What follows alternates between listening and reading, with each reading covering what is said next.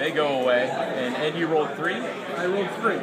Artillery's break point is when they're reduced to 1 man, and he just did that to your crew. So the gun goes away as well. You are at 8. We'll find out. I don't need to go in the line yet. I'm not where I want to be. Correct. Okay. This turns yellow. Okay. The third motion, pivot 22 active instead of 45. If you get another one, then you can only go forward and back. These 2 back ones are flying on the lead. Okay. Okay. 6 is. 1 hit 6. Okay, you got it. My name is Brian McLaughlin, and I'm the director of the Siege of Augusta 22.